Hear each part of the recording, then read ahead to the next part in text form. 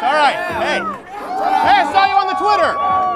Thank you. All right, thank you very much. Good?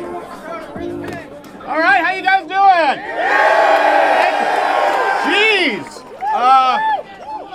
This is, as you probably know, this is not the show we expect. Is that a dog? Yeah.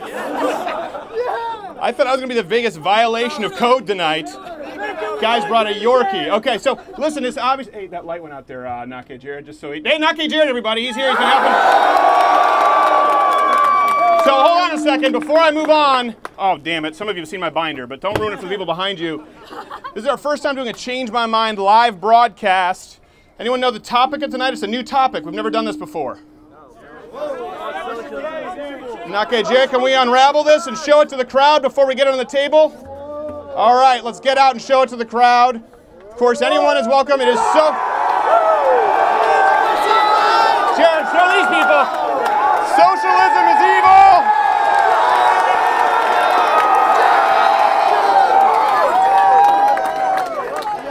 One thing I have to say about you guys, thank you so much. This is not the show we planned on doing. Anyone here see the SMU show last week? Yeah. How riotous was? Anyone want a show like that? Yeah. Well, we couldn't because your campus officers actually wouldn't show up. So hold on a second. There's one who did show up today. There's one who showed up. Let's give it up for Officer Stillerson. One who showed up. And there are some private security details out here who are off-duty officers. And just so you know, the same lieutenant who told them that no one would show up because there was no credible threat told these off-duty officers, you can't carry on campus. Well, he called someone above the lieutenant's head, and he said, what that guy, what's he doing? You carry, and I quote, you carry your fucking gun. And a lot of them are amongst you who you do not know. So thank you so much. So there was a mix-up, obviously. We couldn't get out here and do the show that we wanted to do. It was going to be kick-ass. We wanted to do this whole, like, SMU. But instead, we loaded all of our misfits into a bus and shipped them across country against their will. Gross violation of labor laws. We said we can't do the big comedy show. We'll come back and do it, but we can do one hell of a Change My Mind, because all we need is a table, some coffee, and some good conversation. Are we right? Right? Huh? Right? Thank you, guys. And one guy just yelled, and weed. What was that? And a pin. All right, first off, I can't see while I'm in here. Is there anyone out there who disagrees and would like to change my mind on the idea that's the premise that socialism is evil? Okay, now, by the way, okay, we see one person. All right, let's bring one person in to start. Hold on one second. Hold on. No. Hold on. We got to pick one person. There's two hands going up. Are you an actual... Are you... Okay. 1 second here. 1 second. 1 second. All right. And this is why we had to downscale this. But by the way, I appreciate... We actually have the ability to see any leftist organization in the country and how many people show up. And just so you know, every time there's an Antifa protest, unless they're stabbing Ben Shapiro with an axe pick, every time there's an Antifa protest or Occupy and they post something, we can actually tell you that on average about 8% of people who claim they'll be attending attend. Whereas here, this is the last minute, there was a cancellation. We said, hey guys, we're going to be in the quad. And I think it's actually 2 to 3 times the number of people who said they were coming. So you guys actually show up. And I know that's hard because many of you have jobs. So, so that's what we're going to be talking about tonight. For those who don't know, this isn't a comedy show. I know some people are saying, well, why don't you come here and do a lecture? It'd be like having Alice Cooper play jazz piano at Carnegie Hall. I don't do lectures. It's not fun. But with this, the goal here is not to, by the way, just to argue. It's not ad hominem. It's the opposite of cable news. If someone disagrees with me, I want to sit down and we use a Socratic method to rationalize their position. Now, I know a lot of you won't be able to see me or hear me, so I wouldn't blame you if you walk out. Like I said, this was last minute planned. We appreciate every one of you who is here. But I would love to sit down with someone who disagrees with me. And everyone here, by the way, I know how high energy you are, but make sure you give respect to anyone who sits down and disagrees and give them the chance to make their argument. So hopefully we can be productive. Nake Jared, who do we want? Who do we want to grab? Who's grabbing who? Which? Messenger bag. All right, people keep saying messenger bag. So Mr. Messenger Bag, hold on 1 second, come on out. 1 second, come here, come toward me. We're gonna have someone pat you down real quick. You got one person who can pat him down? Nake Jared, there you go. I fulfilled my legal obligations. All right, listen, what's your name, sir? Ian, brass balls, come sit down, appreciate it. Give Ian a round of a hand. A round of a hand. I don't even know what that means. All right. What was that? Come to Nepal. Actually, by the way, because I know many of you here are still reeling from your rejections from Northwestern. Don't insult Urbana. Come on, that's asking a sparrow not to sing. Urbana-Champaign, as we call it, the gates of hell. You're like Detroit without the balls to follow through. All right, we're kidding, but DePaul actually has rescinded their decision, and we will be going to DePaul sometime next semester. And I'm kidding, Urbana's the best city in America. All right. So I believe, hopefully people can hear me, we're just going to sit down and go through this point by point to see where we find common ground. It's the first time we've ever broadcast it live. A lot of people say, well, we think maybe you edit it or hand-pick opponents. Hey, can someone actually grab some water here and give him a clothes bottle so that, you know, he doesn't accuse us of pulling really nice mug. It is a really nice mug. I actually ordered mine like 4 weeks ago. Wait, you ordered one? Yeah. Wait, that means you're a fan. You can't come up here. I mean, No. I still have thoughts. No, you still have thoughts? No, get out of here. We have to have someone who actually disagrees. You can't be a fan. Who here actually disagrees with me? I appreciate it. Brother. Afterwards. It's not evil, though. It's not. It is evil. This guy seems to be really eager. Or this guy in the orange. All right. Okay. Well, let's bring out the guy in the orange. Sorry. Hey, there's not even enough leftists here to debate. I know. Well, listen, we didn't plan on this. We have no idea. We usually just show up and do it, and people want us to get out. What's your name, sir? Alex. Alex, are you old enough? Do you go here? No, I go to Urbana High School. Oh, Alex, we can't do. Hold on a second. If I do this with a high school student, next thing that's going to happen is they're going to Laura Ingram me and say that I mocked someone who's not of age. Are you 18? No. Your parents have to give you permission. I can't actually film you. I appreciate it, Alex. I'm sorry. This guy, come on, let's bring this guy up here. I'm so sorry. This is the process. We don't want to break the law, because we only have one officer who showed up, because that's all you need for a crowd like this. All right, what is your name, sir? Yusuf, nice to meet you. Stephen. So I believe, let me explain my position. I believe that socialism is fundamentally evil. And I have this here. We usually don't reference this, but it's sources in case someone wants to look at them afterward, but I won't use it. It's not fair for me to use them. So I believe socialism is evil. Right. You disagree. I would love to hear you change my mind. Okay, well, what's your position on the minimum wage? Well, hold on a second. Is this your changing my mind? I want to make sure. Yes, I want to get started. Okay, my position on the minimum wage. Yeah, you know what? I'm not a fan. So you think there shouldn't be any minimum wage at all? Yeah, Should not be a fan. zero. Not a fan. Okay, are you against illegal immigration and legal immigration from poor third world countries at the scale that we've been having it so far? Am I against illegal immigration? The answer, what was that? Volume. Well, we're going to do everything we can. Like we said, this is last minute because we're not necessarily friendly here. I'm against, no, I mean, they don't consider us friendly. So like I said, we appreciate you supporting us. Of course I'm against illegal immigration. But again, socialism, I believe the idea of socialism, let's do this before we go on, okay? Right. Because this is something, and I think this is important, this is something that we often see from both the right and the left. See, we started with the premise where I made a statement, socialism is evil. Right. And you've moved on to different questions, different topics. So I'd like to first, before we move on, if it's okay, let's define socialism. Okay. How do you define socialism? So I know that we're agreeing on that premise. Socialism is a system in which the state redistributes wealth from what it would be under a pure capitalist system. Okay, I think we agree on that. Okay, and then I think it's important to but don't boo. This is just an actual discussion. I might be wrong here. And what do you think I mean by evil, or what would we both agree the definition of evil is? Harmful to society. Not necessarily to society. I believe morally reprehensible. It's immoral. Okay. So as we both agreed, socialism is basically a governmental control of the distribution or means of distribution or production. And when I say evil, I mean I believe that is immoral. So Okay. can we both agree with that?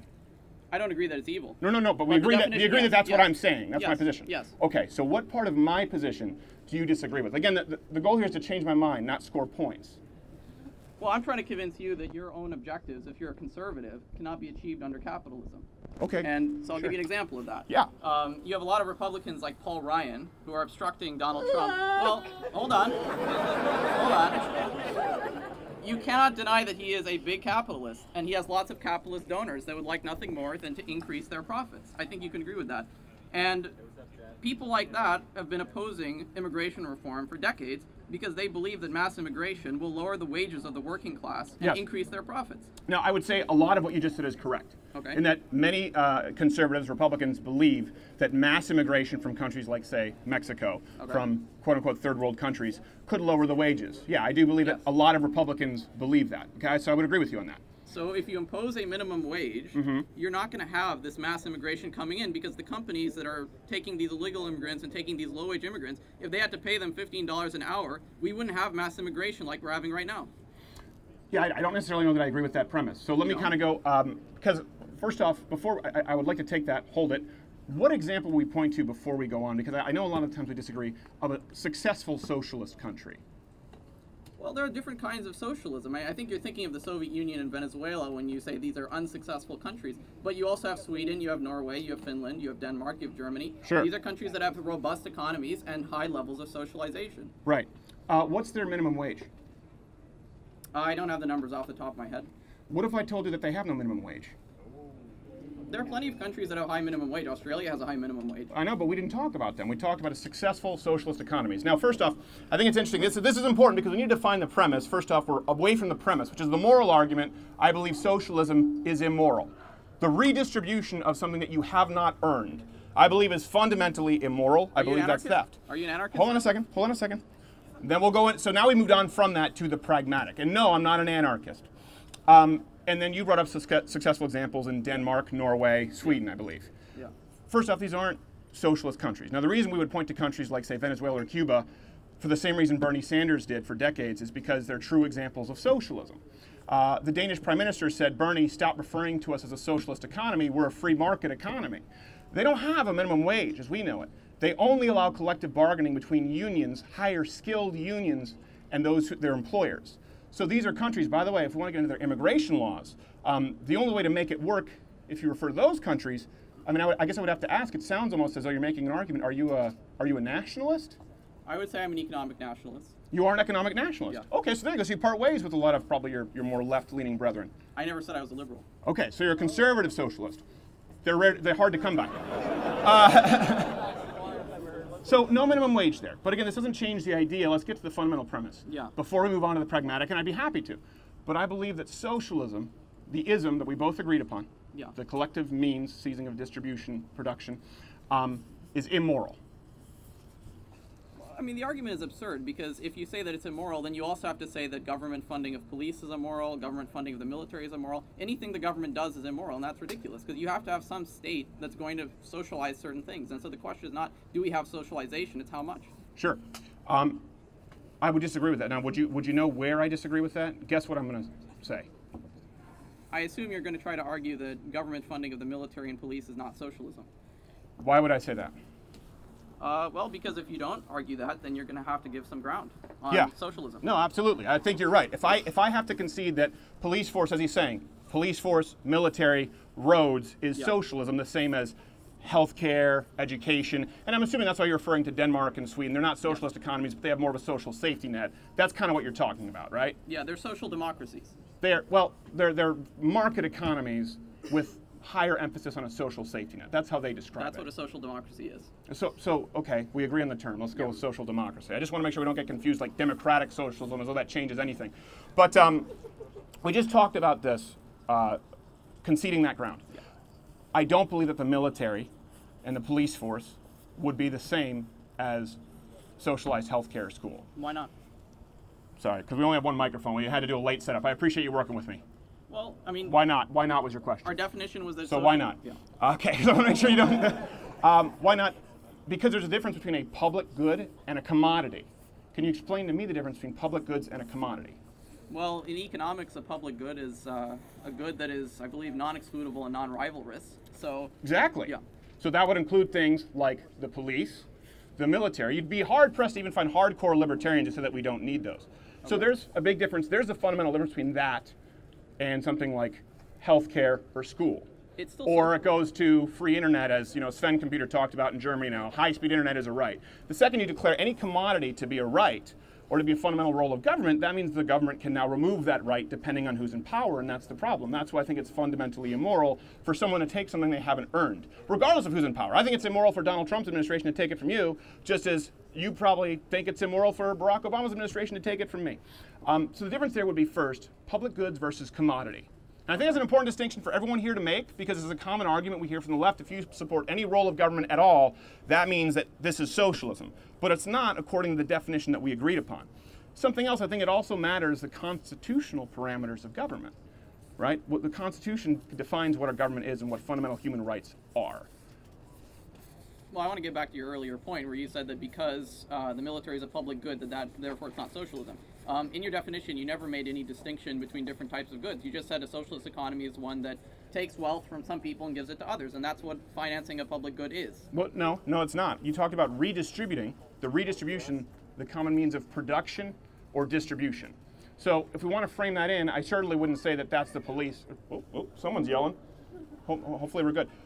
So I would not agree with you that the military or police would be socialist. But to move on here, again, let's go to the Danes, Denmark, Norway, Sweden. You pointed to them as successful examples of socialism, because that would be different from your definition of socialism. So now I moved on from the idea that taking something you haven't earned to give to someone else is morally reprehensible, regardless of the reason, because socialism can only be enacted through the threat of violence. That's really what taxes are. At the end of the day, we all agree on that. Violence is part of life. Okay, well, I don't believe there should be a part of life for someone with guns to come in if I don't pay for Timmy's health care. I just disagree with that. If you don't pay taxes, you're going to have other forms of violence that arise spontaneously. This sort of autistic libertarian idea of, oh, you can have a non-aggression. Stop it! He's been watching Matt Damon videos. Continue. This idea of a non-aggression principle is just fantasy. Okay, you have to have. Describe to me. You just said autistic, and this was very civil until you brought that up. Define autistic here. Well, it tends to be characterized by an overemphasis on logic and philosophy as opposed to reality. You know, it's very easy to argue from syllogisms and axioms and all that. So hold on a second, I want to make sure, before you move, because what you do is you speak in these paragraphs. We need to determine what these definitions are. I think we both agree that's fair. Fine. Okay, so you just said that autism, if I'm not mistaken, and I would love for you to bring this up, is rooted more in philosophy and theology than facts? Than logic or reason? Logic, syllogisms, that sort of thing. That's what you believe is the definition of autism?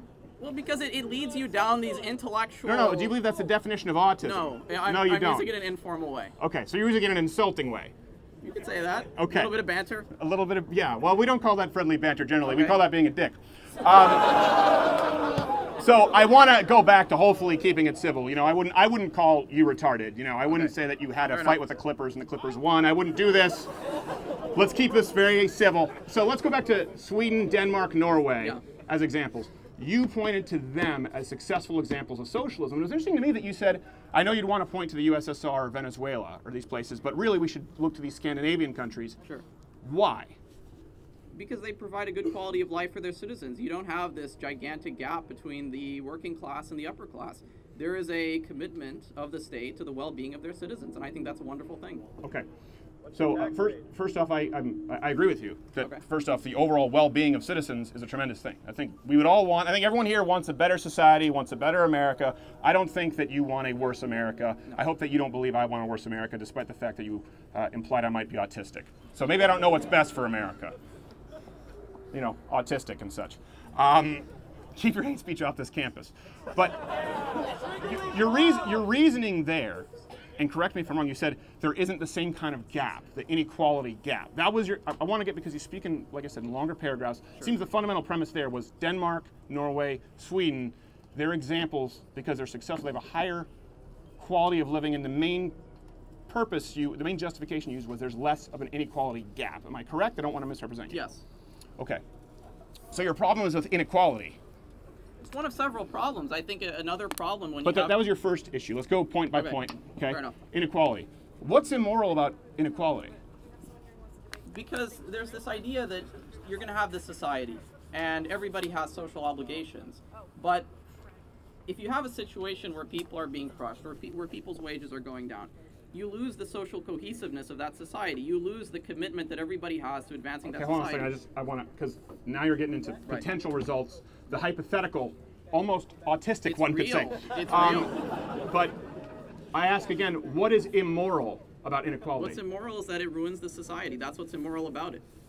How does inequality ruin society? Because it sounds to me, if I'm not mistaken, what you just went down and described was a problem with poverty. Yeah. So your problem is with poverty then? But poverty is a consequence of inequality. That's not necessarily true. But, and as a matter of fact, I would argue that there are two very different things. Because I would say, and I think we'd probably have to agree, that the free enterprise, westernized capitalist system has pulled more people out of poverty than any system in existence. And if you look at countries, you said don't point to countries like Venezuela or true socialist economies, there's tremendous equality, but everyone is equally poor. So the problem you have is with poverty, it sounds like, and I think we would both have a problem with that we want to solve ways to eliminate as much poverty as possible. It's not just poverty. Inequality matters too, because if you have inequality of wealth, you're going to have an upper class that controls the political system and secures its own interests instead of the interests of the people. Okay. So yes, inequality matters as well. Okay, so describe to me, and I'd like to go back to that, examples of this, the upper ruling class determining the political system. You want examples of that? I would like some Okay, examples sure, of that. Sure. Because I believe, so for example, let's say, you mentioned that inequality hurts people. I would argue no, and I think that's because, again, this is more of a leftist view. I know you said you're not really liberal, but I can tell you by your worldview in economics that you do lean more left because you're seeing it as a zero-sum game. Wealthy people can't get wealthy off of the backs of poor people if they make them more poor. That's kind of, if we're going to talk about motives and attributing motives, which you've done a couple of times here, if I believe if I want everyone to be wealthy, Okay. I would necessarily, if I need a system of government that would want people to be wealthy, would require people to be wealthy. For someone who would want to control a system of government like in socialist economies, who would want to consistently talk or gain the votes of the poor, they could only be elected if people are poor. Bernie Sanders is not going to be elected by a rich country. We're not trying to make everybody rich. That's not possible. We're trying to create a fair distribution of wealth. But I want to get back to your earlier question about how are the wealthy controlling the political Well, yeah, so an example of that, I don't believe that inequality necessarily hurts someone. I don't believe it's a zero-sum game. You know, for example, Tim Cook, and I don't like Tim Cook, by the way. I know Apple people, Android, they're going to start yelling. Tim Cook creating a better iPhone, even though the iPhone 10 kind of sucks. Yeah. Thank you. That's where we get the passion. That doesn't hurt me. Him making billions of dollars from that doesn't hurt me. Poverty, bread lines, $160 for a dozen eggs. That hurts me. I have a problem with poverty. I don't care if someone else has more than me, so long as I have a system where I'm able to do okay. Do you understand that it's the upper class and the capitalists that want mass immigration and want illegal immigration because it's in their economic self-interest? If you're a Republican and you're with the capitalists, you're going against your own interests. The capitalists are not conservative. They're not. Well, hold on a second. We're talking about capitalist, conservative, Republican here. So you're saying that capitalism, we're talking about the ism now, socialism versus capitalism. I don't care what Paul Ryan does in his own time. I don't care what his front page news press is doing P90X and what he thinks about immigration. I couldn't care less. So what do you I don't care believe about? I don't believe. It seems that you would agree in securing the borders. It seems that you would agree in stricter immigration laws. I would. And it's not, you're not going to get it if you shill for the capitalists. Well, they're against you. Define shill. Well, if you're I know you like to sound really intelligent by speaking in paragraphs. One thing, you've misused words several times. And if someone were to call you on it and be as rude as you are, you might look what you might refer to as stupid. Okay. So saying autistic or shill, define, because it's a very specific definition. You came in and just said shill. And I'm really quickly ready to give the microphone to someone else if you don't stop doing this, because this isn't the goal of this. What's a shill? Well, I think you're getting upset because you're losing the debate. But That's fair, that's fair. What's a shill? No. The person losing the debate is the one who refers the other person as autistic and a shill. That's generally a good sign. So what's a shill? I don't have the exact definition, but essentially someone who's, I guess, pushing or advancing somebody else's interests, I suppose. For profit. Fair enough. But a lot of these conservatives who... Well, you're not talking to these conservatives, you're talking to me. This isn't a performance hall here. That's why we're doing this out here. This is a conversation. You're talking to me. I just said that I'm against illegal immigration. It's okay. You can look me in the eyes. I'm not mad at you. I just think it's rude. It's okay. Don't worry. I mean, we're okay. I'm used to people being rude to me. I'm sure you're probably aware of this to one degree or another. Let's move back to, again, Norway, Sweden. We didn't really kind of go to that. You've talked about them as successful examples. Now, we refer to them, and I would agree. I would agree that if we're going to take a model and say they've created a social safety net that functions better than many other countries, for example, socialized healthcare and education. Yeah, what's wrong with that? Good. Well, so you would support school vouchers. I think, in general, vouchers, I think, have a problem because they do lead to the incentivization of private schools. But Okay. any way that the government I just say because that's what Sweden does. Yes. So you would support more of a flat tax and increasing taxes on the middle class and the lower class. I want a progressive tax. Okay, well, that's not what happens in Denmark. They should change it. Okay, so you would want a lower corporate tax rate. Not necessarily. Okay, so here's the one thing. We point to, and I appreciate you taking, what was your name again? Yusuf. Yusuf. I appreciate Yusuf taking the time. Everyone give a hand to Yusuf. Appreciate it very much. We'll grab someone else here. Thank you, Yusuf. This is always interesting to me because we talk about this a lot, and I know, and if we look here, just so, I think we've talked about this, we're going to be actually selling for like $5 or $6. I'm not looking for we're going to be selling the Change My Mind pamphlet so that you guys can actually be prepared for some of these arguments. Right here on page 3, I actually have, if anyone here, you know what, kind of like a magician. Oh, you have a MAGA hat. Can you come here really quickly? What are the words written down right there? Denmark. Denmark? Sweden. And? Norway. And Norway. So, if you guys know where people are going to try and direct the conversation, and you don't get distracted by words like, you know, autistic or shill, which is what they throw out, you can be prepared very often for how people disagree. Now, here's the thing. To provide a brief education on Denmark, Sweden, and Norway, I didn't think that was going to go anywhere super productive. They made their wealth long before they became what you would call socialist economies. Now, by the way, they're not socialist economies. The Danish Prime Minister, when Bernie Sanders was saying, we should be like Denmark, socialist, he said, shut up! He said we're a free market economy, and we place emphasis on social safety nets, which they are now scaling back. Here's what's so interesting there. If you look, they have far lower corporate tax rates than the United States. Does anyone know the corporate tax rate here in the United States? The marginal highest tax rate? Yes. 35%, but now it's 27 with the tax. It would go down to, yes, the marginal rate I believe was up as high as 39. 30, yeah, oh, shit. 39. I think it's 35, but the marginal highest tax rate was 39%. And in Norway, Denmark, Sweden, I think the highest they have is 25. Some of them have it as low as 22. So a good 10 points lower. So they have corporate taxes low.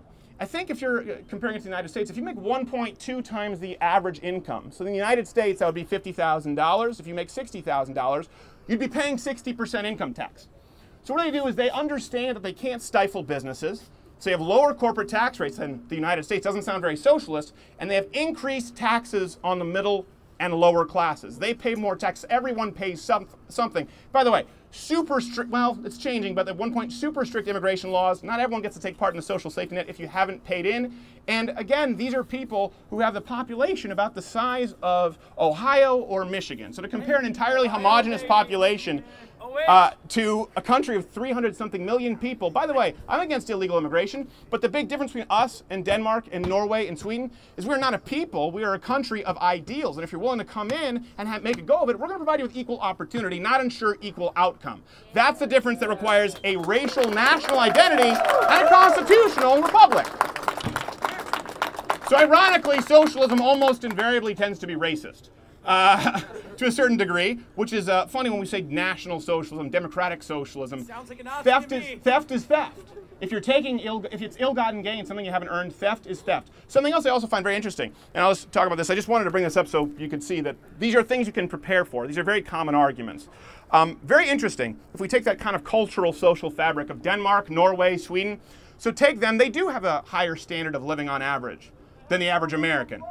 But if you take the Danes who are in America, if you take Swedish Americans, if you take Norwegian Americans, they actually have on average a 55% higher standard of living index than the Swedes in Sweden.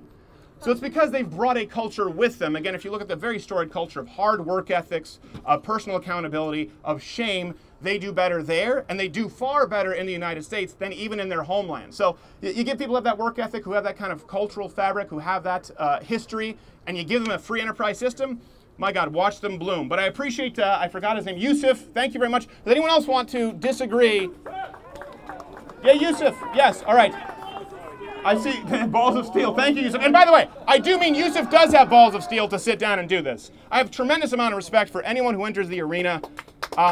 Yeah. I hear some people yell. I don't want to yell anyone down. Like I said, this is not the show that we wanted to do. We'll bring that back through. We've never done this. Usually Change My Mind is sitting down with a couple of people, not a few hundred people out there in a quad with a "Don't Tread on Me" flag. Looks like the Patriot. He's going to be hitting someone with a tomahawk. Yes, Pink Floyd shirt, I guess. You have your hand up. Now, you're not a fan, correct? Well, I just wanted to, I am. No, we can't do that. We got to have people who disagree. I appreciate it. Yes. I can't see. Could you pat him down? Hold on, let Nake Jared pat you down, Mr. Illinois. Charge you later. So it's okay. It's okay. Thank you. I love you too.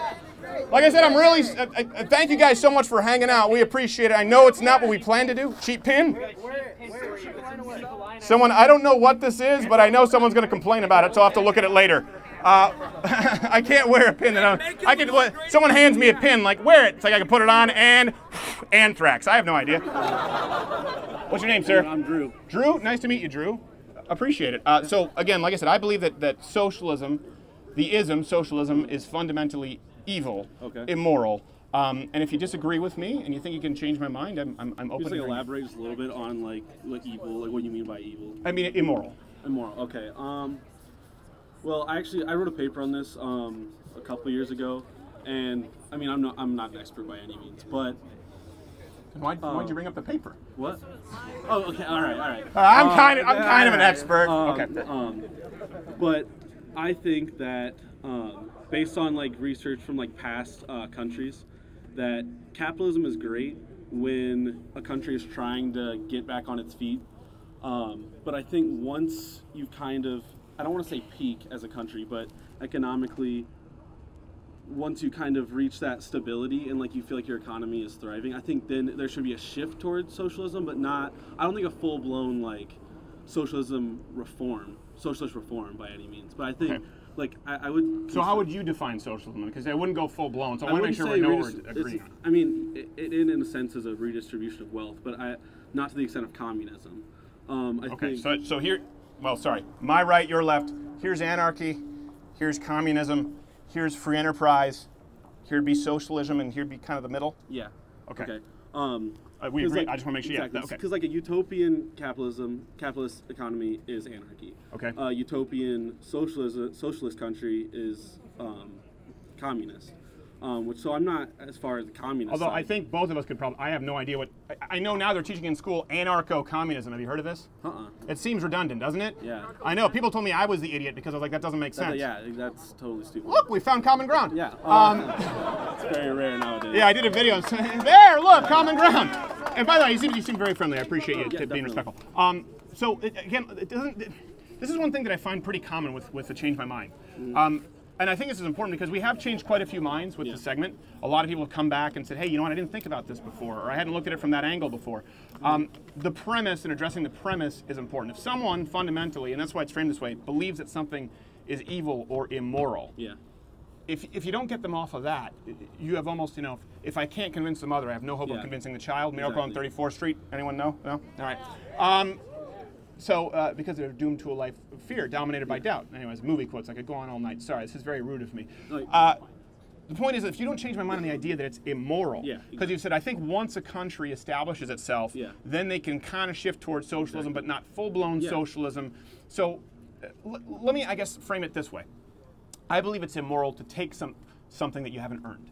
Theft is the felonious taking of something that is not rightfully yours. Okay, we would agree on that. I agree, yeah. Okay, so taking something that isn't yours is immoral. I believe socialism is immoral because it's theft. Now, how does that change if an economy is more stable or less stable if it's theft? Exactly. I get where you're coming from with that. But I think the money that's being redistributed is going towards things that everybody can use. Because I honestly, like, this is coming from, I'm very left on this issue. Not very, but I'm pretty left on this issue. And I think welfare is very abused, but I think it is needed to some extent. And I think that, that goes hand in hand. Like a battered housewife who won't leave her husband, like, okay, I'll make the roast. Okay, well, yeah, all right, yeah. It's abused, but it's needed. That sounds pretty, you would understand, that sounds pretty dark. People take advantage of it. I would agree with you. But I think some people do need it. I've met, like, people that do need it. But I think there's, I'm getting off track here, but no, that's okay. Can I address this? Because you said some people do need it, and I don't disagree with you that there are people in this country who could use a leg up. Exactly. So people, I would actually even go, let's remove the people who abuse welfare because we agree. Look, common ground. I wish it was that easy. Yeah, I know, but I'm saying let's remove that from the argument because we already agree, right? Exactly. Let's talk about the people who would actually, let's say, legitimately need welfare. Yeah, okay, so people we would both agree on. Yeah. I'm glad this is actually a productive discussion. Where you don't call me a retard. Again, let's take this as an example. You said because they really need it. So let's say I let's use an example of something I think people could all agree on. The kids with cleft palates Yeah. could probably use the $20 in my pocket far more than I can, right? Exactly. Yeah. And there are charities that provide fixes to this. Yes. Exactly. So if you were to punch me in the face repeatedly, go bam, bam, bagel on me and headbutt me, and take my $20 and give it to a charity that helps kids with cleft palates, would that be moral? Would it change the fact that you bam, bam, bigelowed me and took my No, money? that wouldn't. But I mean, the process is much different than punching somebody in the face in socialism. But Not all that different. Well, yeah, I understand where you're coming from totally. That definitely makes sense. I think. So if we agree that something is immoral, and it seems that we both agree theft is Exactly. immoral, Yeah, I agree. it doesn't change regardless of the need. Yeah. So it comes down to, really, you'd have to present the argument, to change my mind Yeah. here, how socialism, how the redistribution, I see it as theft, is in fact moral. Because it seems like we're both agreeing that it's not really moral. Yeah. I definitely get where you're coming from. I'm glad you're. Kind of changing my mind in a sense. Hey! Drew, was it? Yes.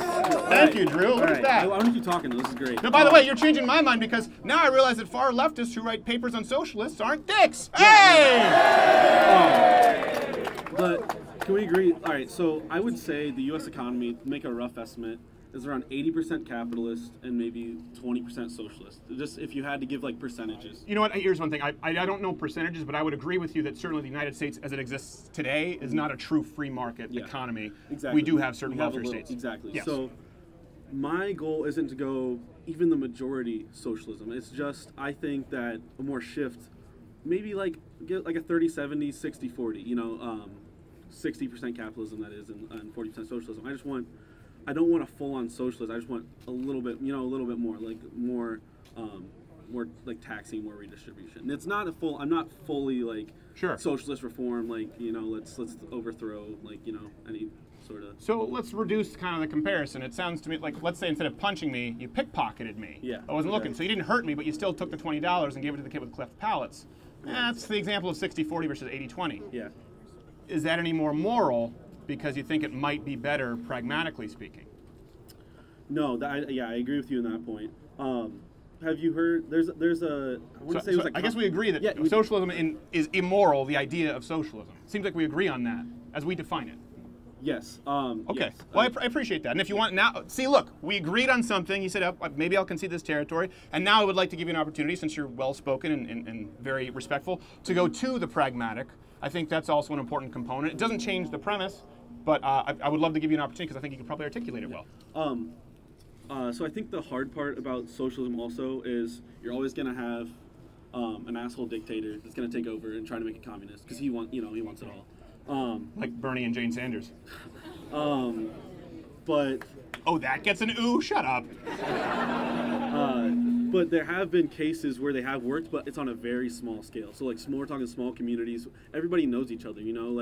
Like a lot of people don't feel bad, stealing from the poor guy if you don't know him. But like if you know like the neighborhood like drunk, that was just like a.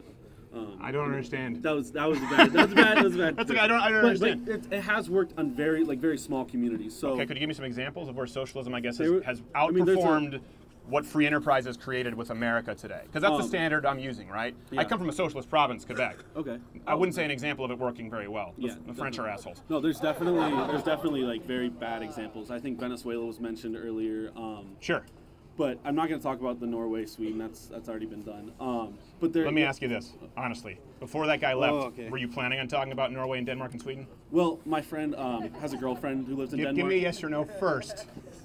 No, actually, I was. Okay, good. I was more focused on the percentages when I was telling you about the. Okay. But no, he has a girlfriend in Denmark, and I think the car sales tax is like above 200%, and that's outrageous to me. I think that's like. Yeah. That's insane. Oh, But- that's one but more thing. people- Actually, I should add. That's very interesting because probably if you wrote a paper on this, one thing too that people understand not only is the income tax significantly higher in the middle and lower class, but the value-added taxes. These, we call them VAT taxes here. Those obviously impact consumers on a scale which people would say, here in the United States, Bernie Sanders, Hillary Clinton, they're very much against value-added taxes because of they negatively affect consumers in the middle class more than the billionaires because how many yachts can you buy? Yeah. That's a huge component to the centralized economy in Denmark. Mhm. Well, I think. So I'm glad you brought it up. It's interesting. Yeah. Well, I have first-hand experience with this, and I know that I think they have one car for their whole family, which is like not heard of in America. But it encourages public transportation more. It encourages more, I think, more green. Which we're not going to talk. That's Hold on a second. That's You're another using the word story, too. encourage because you're a very nice man. Yeah. If someone can't afford even a piece of shit car because of a Yeah. 200% tax, encouraged to ride the subway is a little bit of a... 80% of campus, pretty much. I mean, we all ride the bus here. That's because you're all poor and don't work jobs yet. Exactly. I'm guessing you guys aren't necessarily recreationally choosing Urbana's luxurious public transit. Oh, it's great. I love it. Yeah. So, again, discouraged. So now we're talking again about the government being a moral arbiter of what behavior is acceptable. Yeah. That to me is immoral. Yeah. No, I agree with that too. Okay. Yeah, I don't know where I was going. I was talking about like the small colonies at working, but I just think it can never work on such a large scale like U.S. That's why I'm not for a total reform. I think it's just better just a little shift. It doesn't have to, I think just progress towards like a more. Even though you agree that it's fundamentally immoral. I think to be totally socialist is fundamentally immoral. Yeah, Well, I know to we take can something talk you about, haven't the earned is immoral. pickpocket thing. Yes. Yeah. We're talking about the pickpocket thing, which I mean that's a good way of putting it. I agree with that. Well, sorry, go ahead. I just like pickpocketing isn't like the same thing to me because I'm having a hard time articulating it, but I understand what you mean with the pickpocketing and the punching. And the punching and the kicking and the screaming and the you're autisticing. Socialism violent. No, but yeah, no. Socialism is violent, and that's why anywhere you see true socialism, it, like you said, turns. Yeah. It runs into becoming a violent regime very quickly. Which I think a lot of it has to do with military and like dictator interference. Well, that's a couple. Okay, 2 points now, and then I'd like to leave it here because I think we've agreed on quite a bit. 2 points that you just brought up. You said, well, I don't necessarily know that it's immoral. Sorry, I know I'm touching your knee. It's just because I have to get the microphone to you. It's kind of cute. I like it. Is it kind of cute? You're kind of cute. And okay, Jared was making eyes at you. So one thing we talk about, you're like, well, maybe kind of if we redistribute it when we get to a certain point. Let's just say you don't agree with the pickpocketing or the punching example. Yeah. This is something I've never, and Thomas Sowell has talked about this. I'm not bringing anything new, so please, people, I'm not ripping it off. I know that these are not new arguments. I've never understood why it is considered moral for someone to take money from someone else that someone else has earned. And I think maybe you can help me with this, but it's immoral for me to want to keep money that I've earned. Yeah, no, that totally makes sense. And I think because that's what socialism is. Yeah, maybe my views will change when I'm making bank and I don't want anybody to take any money from me.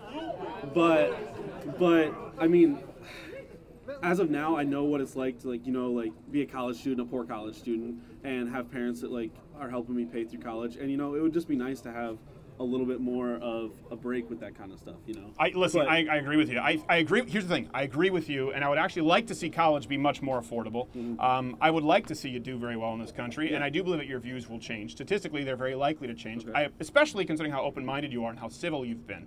I really, really appreciate you, Drew, sitting down very much. And I just think, see, this is a good example. I'm glad we broadcast this live. Would you say this is probably a more productive discussion? Oh, no, this is great. This is I love having conversations with people who have different views than me. But would you say this is more productive than, say, like Yusuf? Oh, I caught the tail end of that, but yeah, I mean, from what I caught, that was probably more productive. Yeah, the tail end is a good way to describe it. So I definitely feel like, I don't know, you changed my mind on some aspects. I feel like I also made you see that, not everybody that's kind of more left is just a bad person. Well, yes, I don't believe that everyone who's left is a bad person. Yeah, I know. What I do believe is that I do believe your premise is incorrect. And I do believe that then if we get to the pragmatically speaking, which we didn't really get to because it sounds as though you're kind of acknowledging on a grand scale it couldn't work. I just think it's important to leave this conversation knowing that I understand you want what's best for America. You understand that I want what's best. Yeah. We disagree, and here I've given you something to think about, and I appreciate you taking the time to do it. Yeah, definitely. Thank you, Drew. I appreciate it, brother. Someone's yelling at him. Someone's yelling at him. What? Max, I don't know. Hold on. I don't know. Don't come up behind me like that. All right, someone's gonna pat you down, Max. Hold on a second. Oh. Wait. Johnny boy, pat him down.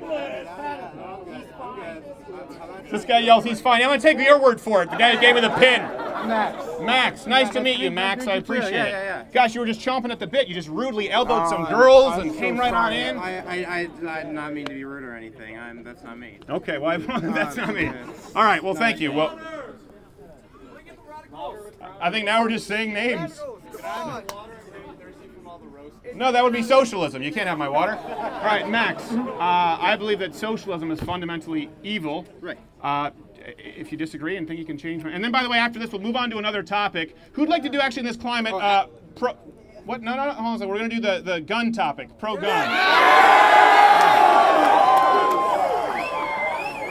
It seems like a crowd of people who like guns. I know, Max, but you can't take every... All right, hold on, calm down. Max sat down. So I believe that socialism is fundamentally evil. We don't have a ton of time on this, and we'll move on to guns with someone else. Change my mind. So I have some reservations about it. I would not consider myself a full-on socialist. That being said, nobody who sits down, by the way, does here. That's what's so interesting. Is like everyone's kind of like hedging their bets. Like it's kind of like that friend in high school who no one like.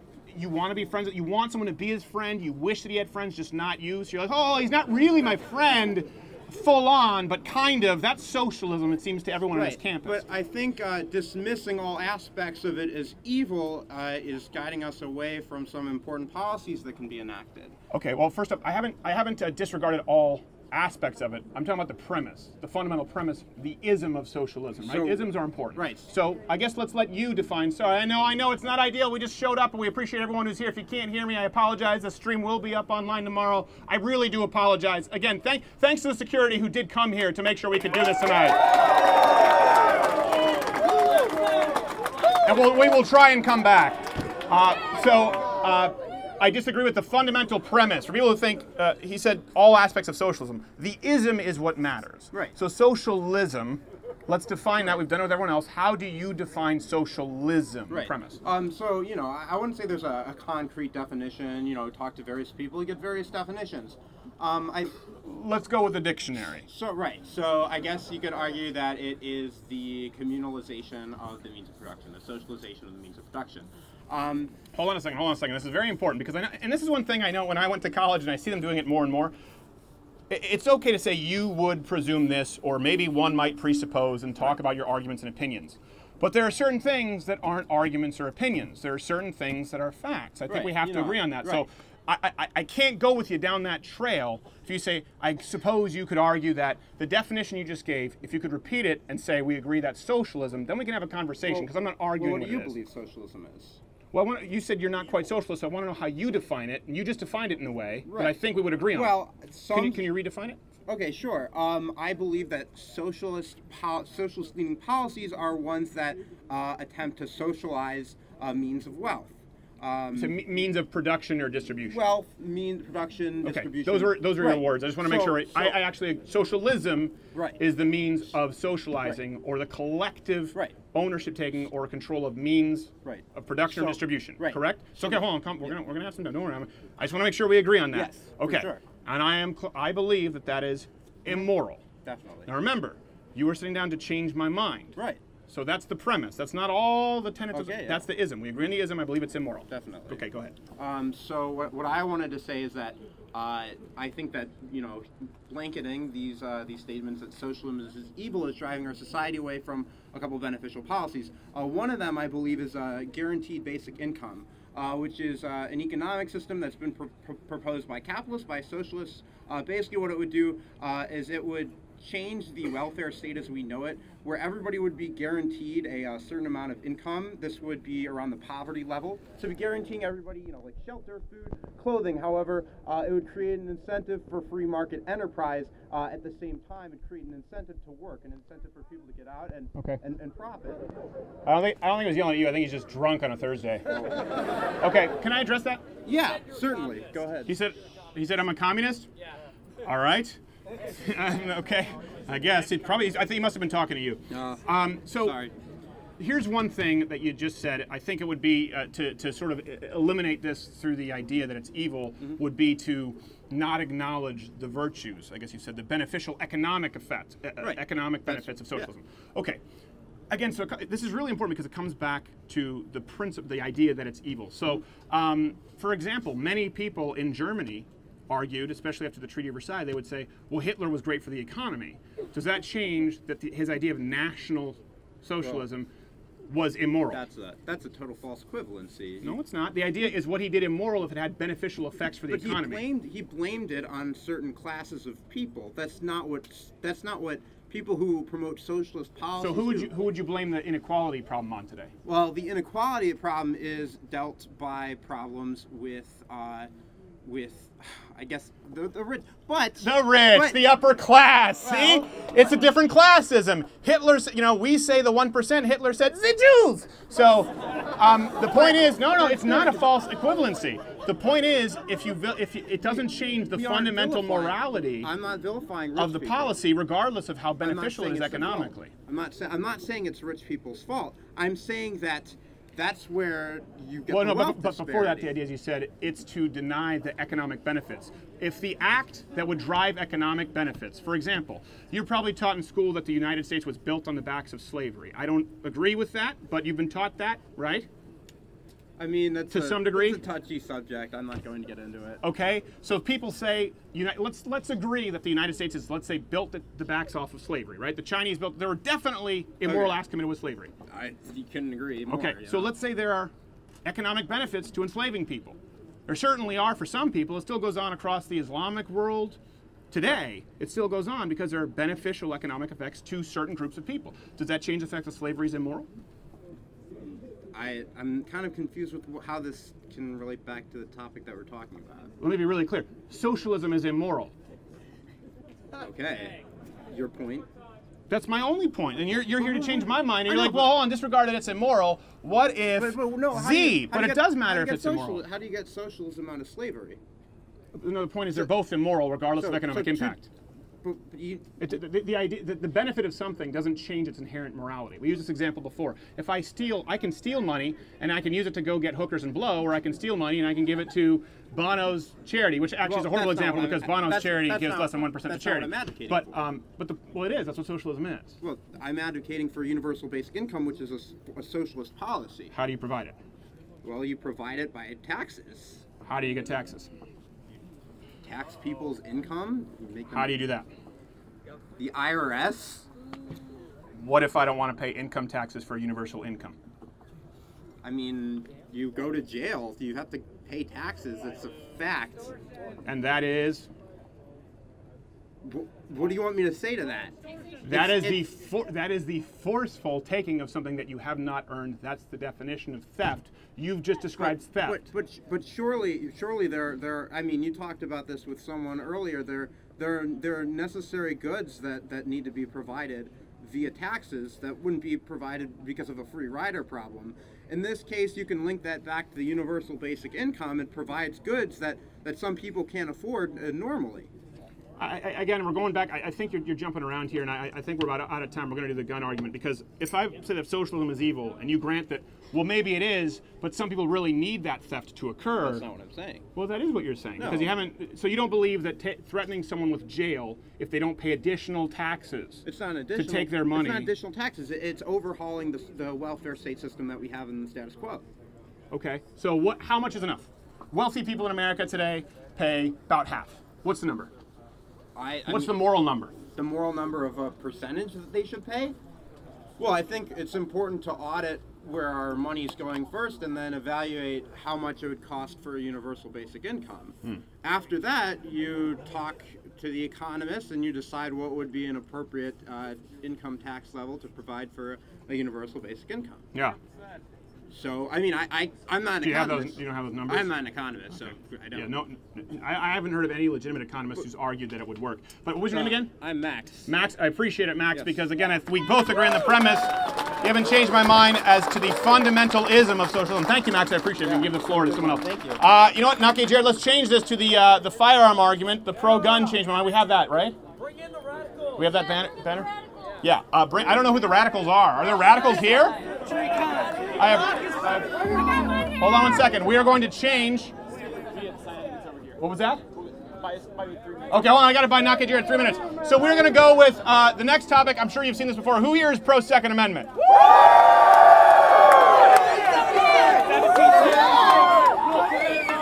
Okay, so pro-Second Amendment.